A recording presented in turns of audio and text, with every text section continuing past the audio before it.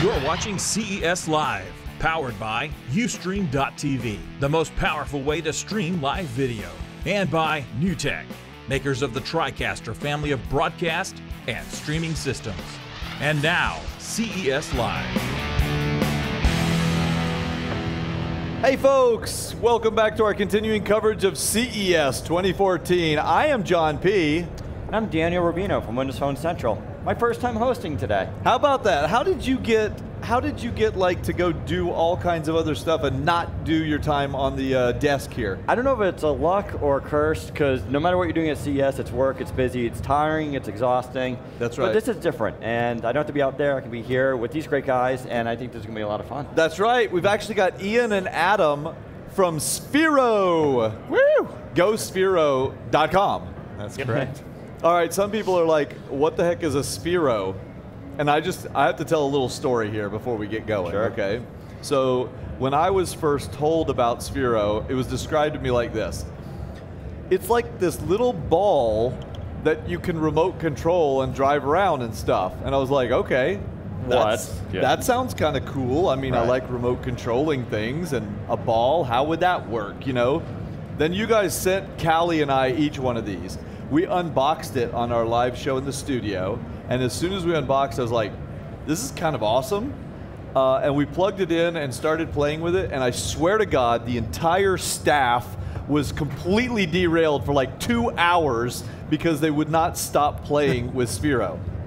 It's definitely a unique thing. On its concept, it seems extremely simple, and yet, I don't know, it reminds me for like when I was a kid, building models and these kind of things. And I think that's sort of where this is going. It's not just a simple toy, but it allows programming and all sorts of access. And I think it's like the first example of robotics sort of just coming to the everyday person, you know? Right, that's actually one of our main goals for 2014 is, you know, you are what you played with. We became what we played with, and we hope that the world can actually have robots in the world that are for entertainment and for fun, but also have a purpose and, you know, are very, very advanced.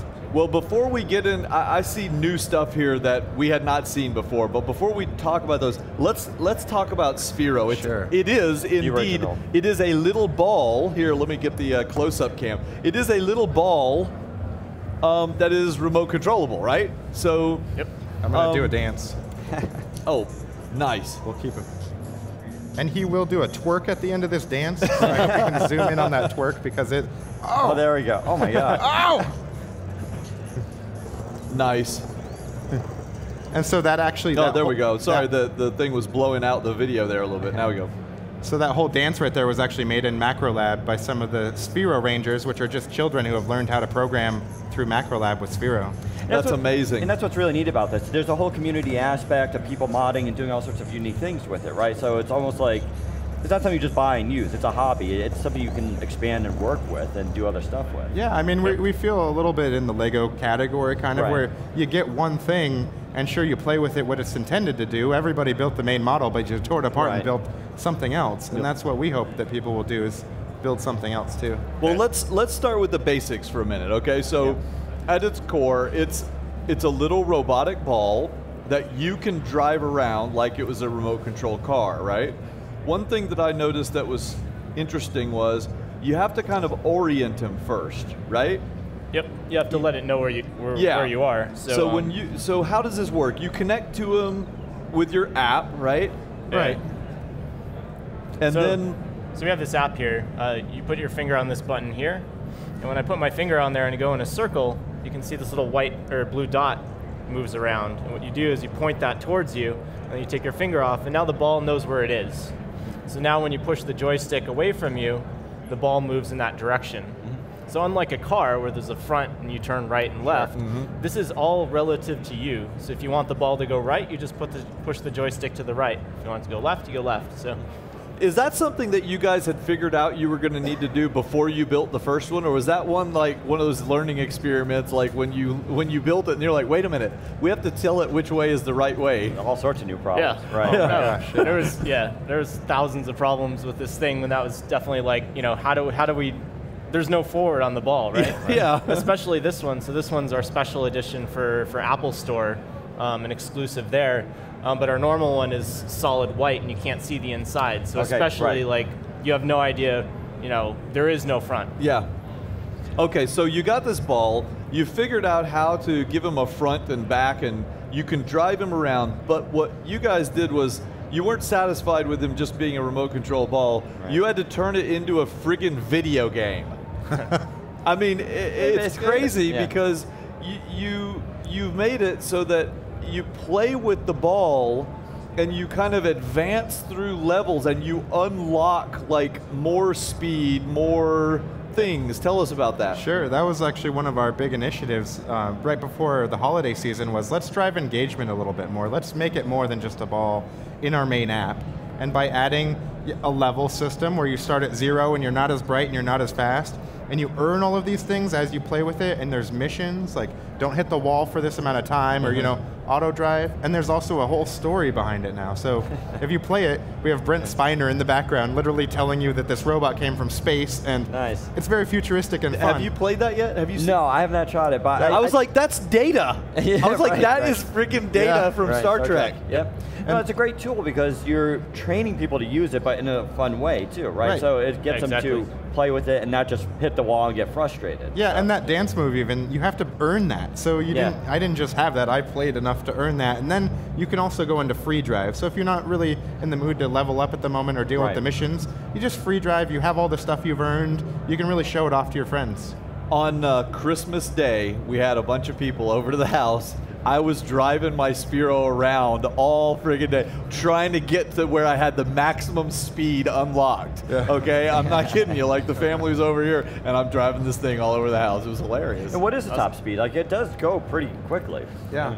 So Sphero 2.0 goes about a little over 2 meters a second. Okay.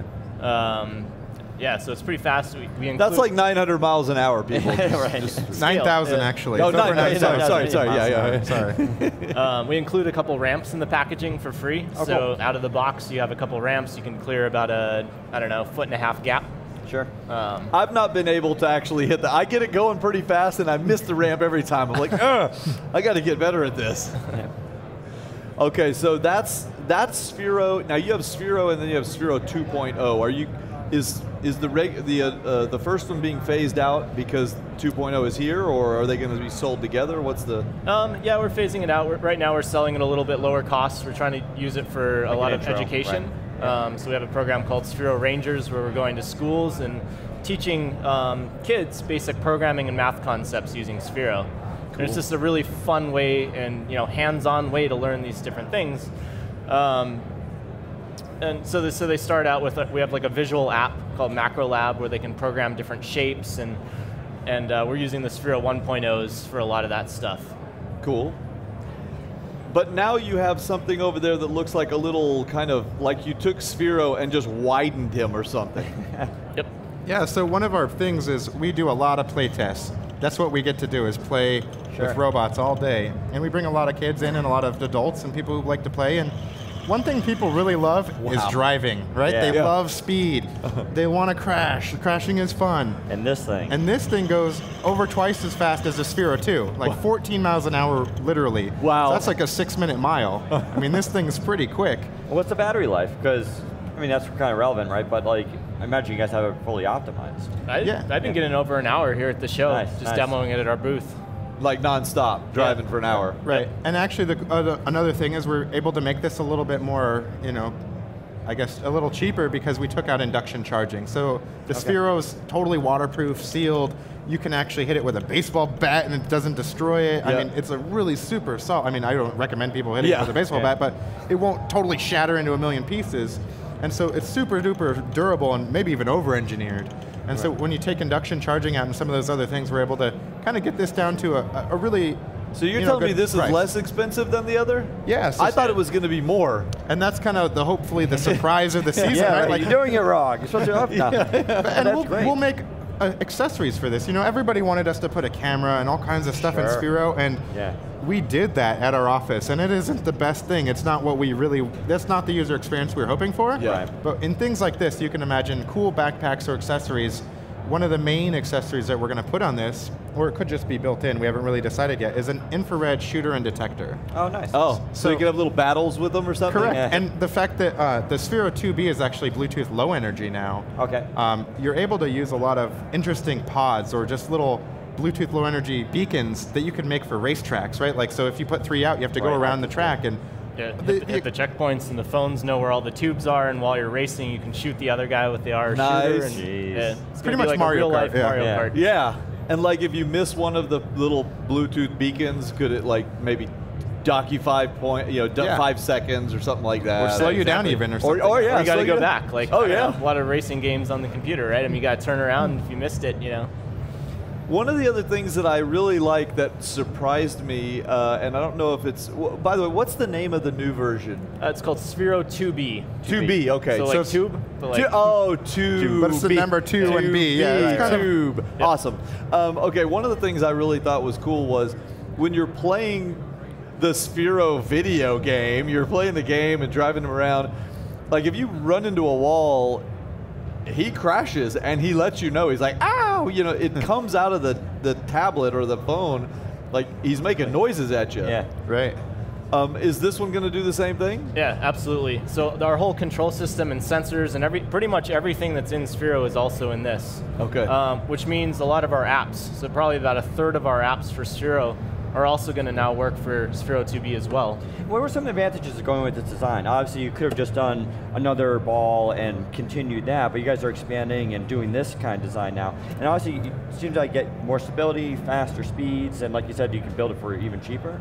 Yeah, I mean, I would say for this, so like, you know, we have all these apps and stuff for Sphero, and they're all Right. really fun.